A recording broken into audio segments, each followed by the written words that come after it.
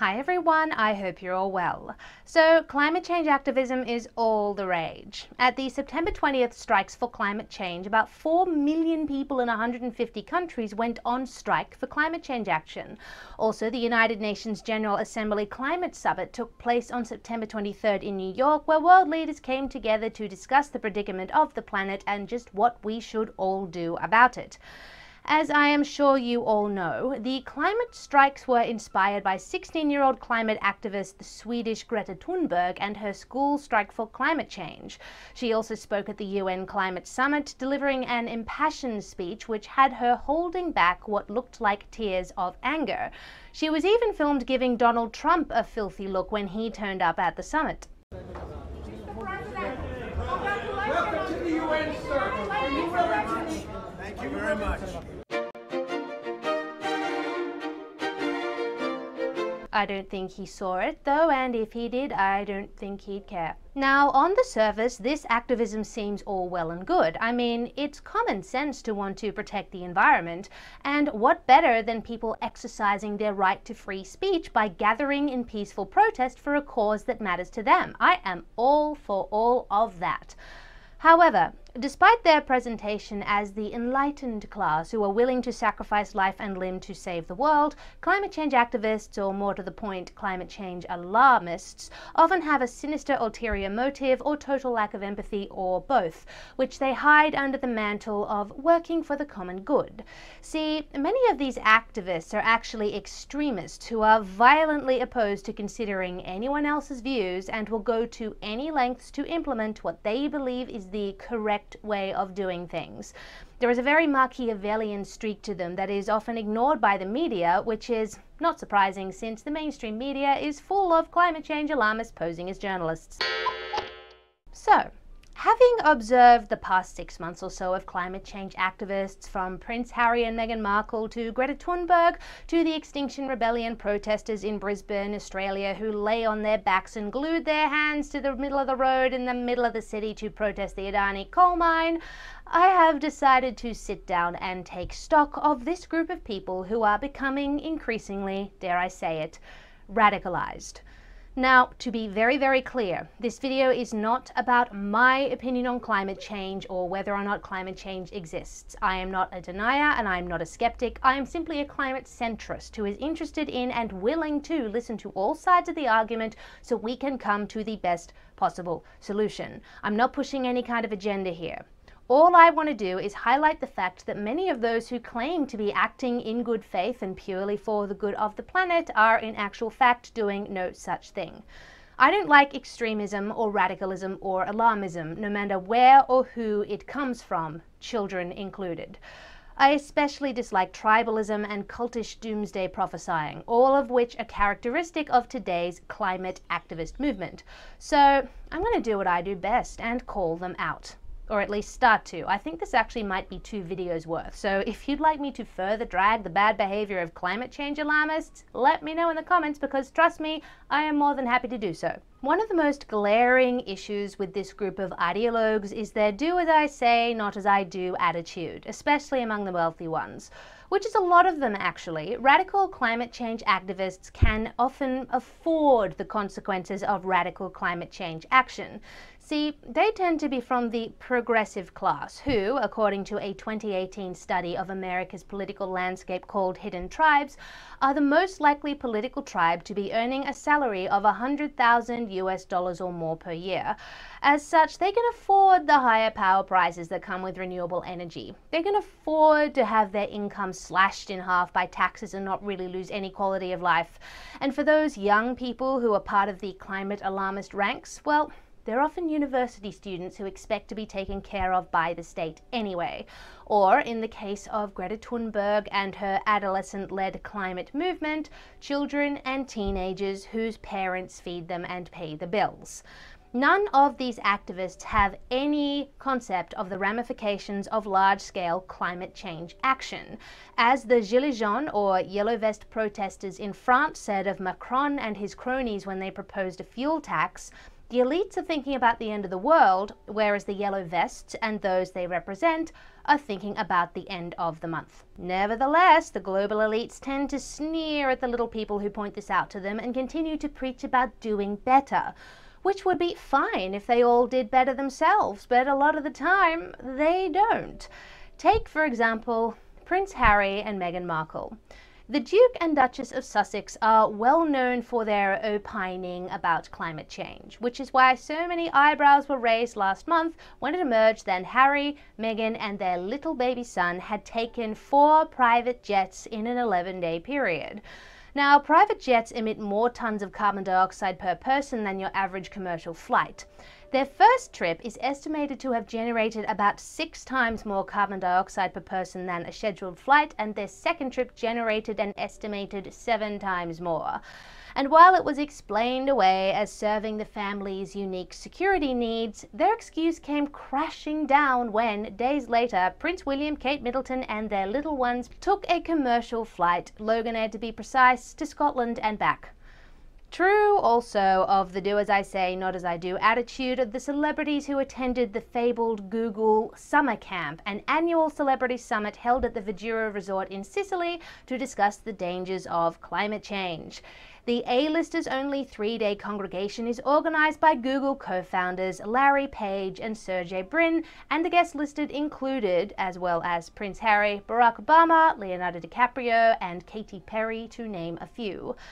However, it seems that, like Prince Harry and Meghan Markle, these global elites have a little bit of trouble practicing what they preach.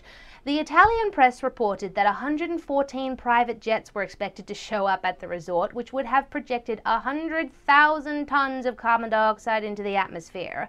Along with the gas-guzzling private jets were a number of gas-guzzling private yachts. So you can see how this stuff leaves a little bit of a bad taste in the mouths of your average Joe or Jolene, right? Not very motivating. Then, of course, there was the recent 2020 Democrat steak fry in Polk County, Iowa, in which 17 of the 2020 candidates took part in frying 10,500 steaks.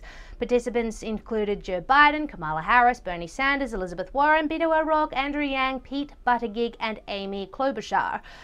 The thing is, this jolly occasion comes after weeks of climate change doomsday prophesying from the Democrats, including from some of the candidates in attendance. Yang stated at CNN's 7-hour climate change town hall that it's good for the environment, it's good for your health if you eat less meat.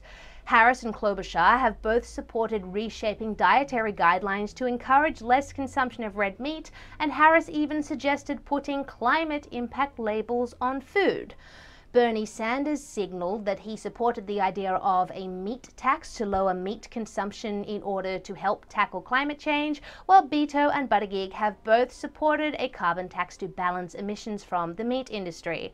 And yet, there they are, with their big smiling faces, frying up 10,500 steaks. Okay then. Another very large problem with climate ideologues is their unashamed abuse of children. I'm guessing most of you are familiar with Greta Thunberg. Just a few months ago, she was a lone teenager sitting outside the front of Swedish Parliament buildings every Friday to strike for climate change action. Fast forward, and she is leading what they're calling a global movement of young people and talking to world leaders about her list of climate demands. Only Greta isn't driven just by a youthful vigor and innocent teenage idealism. She is, very regrettably, driven by a sense of genuine fear and panic that she is more than happy to project onto everyone else. I want you to panic. I want you to feel the fear I feel every day. This constant state of terror she lives in is very much in part because of her history of mental and neurological health problems. She has autism and Asperger's, she has a history of depression and anxiety, she has OCD, she had an anxiety-induced eating disorder at the age of 11, and she also had selective mutism. Now, ordinarily, a girl with that kind of mental health rap sheet would be protected from this climate alarmism. She would be counseled out of her fear and worry to ensure she could enjoy some quality of life. Instead, she's being indulged and exploited by adults who should know better as a convenient mascot for climate change activism. Why? Because she's a teenager? and a girl, and she has Asperger's. This makes it very, very difficult for her opponents to criticize her ideas and actions lest they be accused of attacking a child. As this very sensible person put it, when you can't defend your position, march children onto the front lines and dare your opponents to attack them. However, it isn't just Greta's mental health that has induced the constant state of terror she lives in. It is also because she's only 16 and does not yet have a fully developed adult brain or adult sense of perspective. This is why we don't allow children and teens below 18 to vote. With very few exceptions, they're not fully equipped yet to rationalize information and stimuli they receive as either fact or hyperbole. And given the fact adult climate change alarmists have very deliberately upped their rhetoric over the past year, it is no wonder that more and more children and teens are running spooked by the alarmist nature of what they are being fed. For example, in May this year, The Guardian updated its house style guide in terms of how it reports on climate change. In order to make everything seem a bit more catastrophic, the phrase climate change is to be swapped for climate emergency, climate crisis, or climate breakdown. Global warming is now to be known as global heating, and the term climate skeptic is to be abolished, and everyone who is not an alarmist is to be called a climate denier. Anyway, this rhetoric from The Guardian is mirrored by other media outlets, celebrities, politicians, and even the Pope. Now, if you are an adult hearing this kind of stuff, you have the capacity to kind of sift through it and work out whether the people saying this are trying to push an agenda or get some sort of response. However, a kid, Asperger's or not, is generally unable to do that as efficiently because they don't have the life experience or the healthy cynicism that comes with adulthood.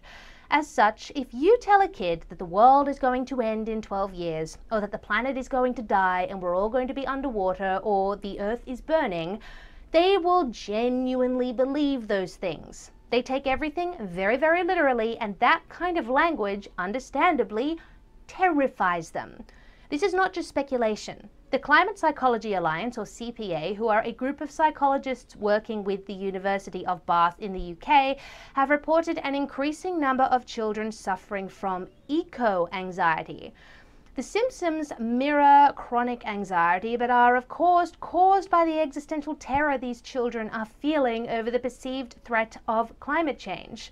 The group feels so strongly about this that they are campaigning for anxiety caused specifically by fear of the future of the planet to be officially recognized as a psychological phenomenon. And in fact, the symptoms in some children are so profound that the CPA reported these kids needed psychiatric drugs. And all because a bunch of ideologically driven, irresponsible adults can't be bothered to find a child-friendly way of explaining themselves. And look, even if they could be bothered, they wouldn't, because it is far too convenient for them to have these little adolescent foot soldiers towing the line, ready to pick up the extremist mantle when they fully mature. I hate to sound like a cliche here, but all I can say is, won't somebody please think of the children? Whether climate alarmists intended to terrify children into a state of clinical anxiety to the point where they need psychiatric drugs, I don't know, but I'm guessing the most sociopathic of them view it as sort of a happy accident. And they would be loving the fact that Greta Thunberg has further added to the hysteria by getting up at the UNGA Climate Summit and doing this. This is all wrong. I shouldn't be up here. I should be back in school on the other side of the ocean. Yet you all come to us young people for hope. How dare you? You have stolen my dreams and my childhood with your empty words. We are in the beginning of a mass extinction, and all you can talk about is money and fairy tales of eternal economic growth. How dare you? This is nowhere near the extent of the bad behavior of climate change alarmists. We haven't even got to the economic ulterior motive driving the most Machiavellian of them. So stay tuned for my next video. It's going to be wild. If you liked that video, please remember to like, subscribe, share, leave me a comment, and if you really liked it, then check out the video description for my subscribe star link and other ways you can support me.